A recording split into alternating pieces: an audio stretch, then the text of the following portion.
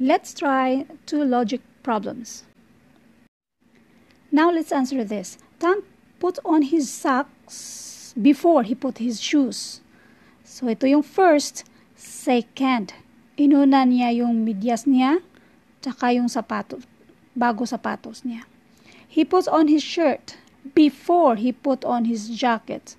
So nauna ang shirt, bago ang jacket. Pangatlo, Tom puts on his shoes before he put on his shirt.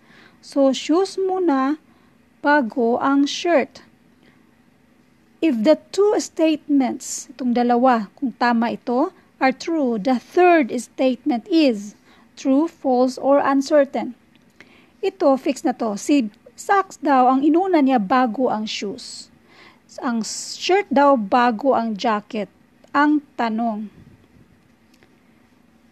shoes before ang shirt. Ito yung shoes daw bago ang shirt. Walang relasyon silang dalawa kasi ang nasa given, ang shirt lang muna bago ang jacket, ang socks lang muna bago ang shoes. Hindi minensyon ng dalawa kung saan ang nauna.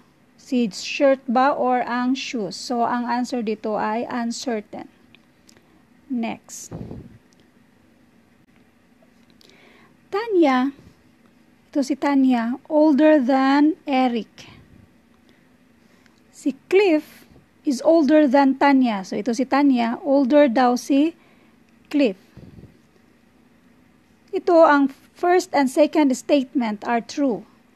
Eric is older than Cliff. Si Eric daw is older than Cliff.